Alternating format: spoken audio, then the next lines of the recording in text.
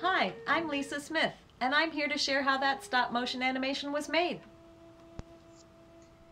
After selecting a story, in this case a West African folktale, I got to work creating the characters out of cut paper. I made a tortoise with stars that spin on his back and feet that move, and a snail with eyes that roll around and four different mouths so he can talk. And there are palm fronds that twist to give them 3 dimensions so that they can blow in the wind, and their coconut palm trunk, and then a peacock feather for wisdom, and 2 gourds in size larger and smaller. Here you can see me cutting the holes where wisdom can be stored inside the gourd and making ties to go around the neck of the both larger and smaller turtle.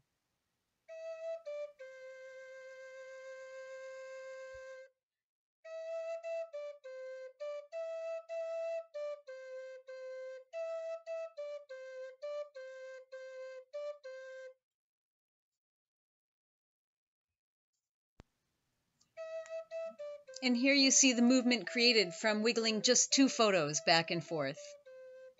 My friend Kalia came over to record the voiceover. Unfortunately, I didn't get a picture of her recording it, but there's the voiceover she recorded.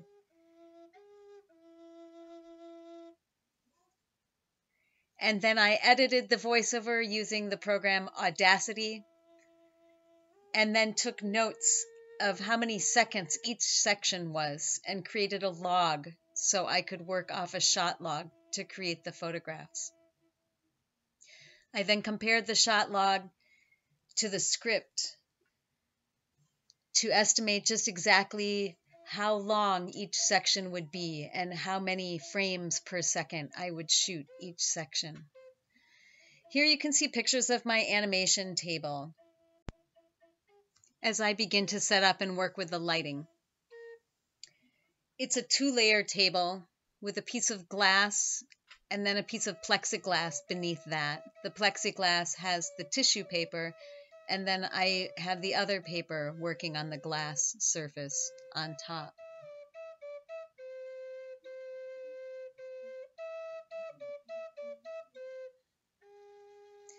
Here you see me beginning to set up my camera and figure out the position and the lighting.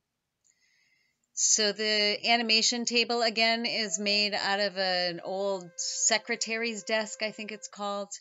I've replaced the wooden writing surface with a very thick piece of glass, beneath which is a shelf that has a large piece of plexiglass. So there's 2 layers there that the light can shine through. I light the stand from beneath, and then also I light the space from on top, as you can see. So at this point, I'm beginning to set the scene and work with what things look like in the camera. I haven't yet begun to animate. I'm just setting things up and setting up my camera. You can see my camera setup is rather simple. It's not a tripod. Part of the trick is to get the camera very flat to the surface you're working on. So here you can see I'm beginning to animate, and the motions are very repetitive. There's a lot of small and repeated motion, and you can see I'm often using a toothpick to move the pieces.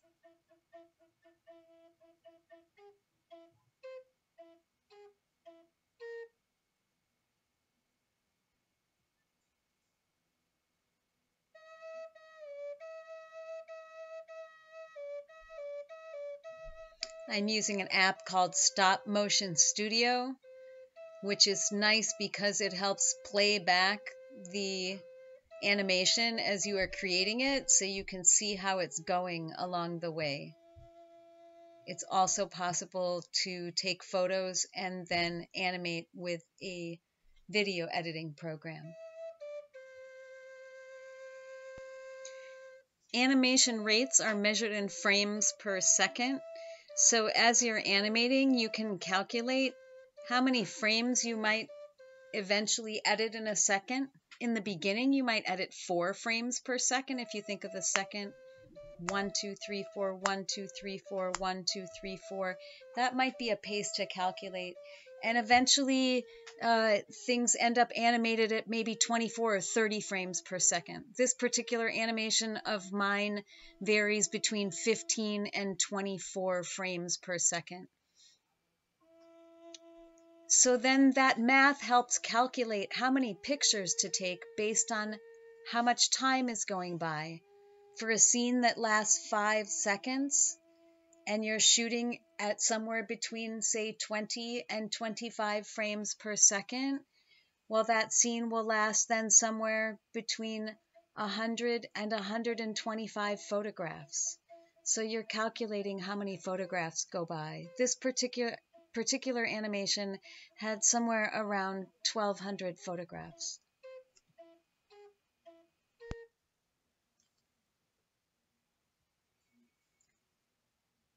I then used the program VideoPad to add sound effects and narration to the animation and titles and credits and put it together.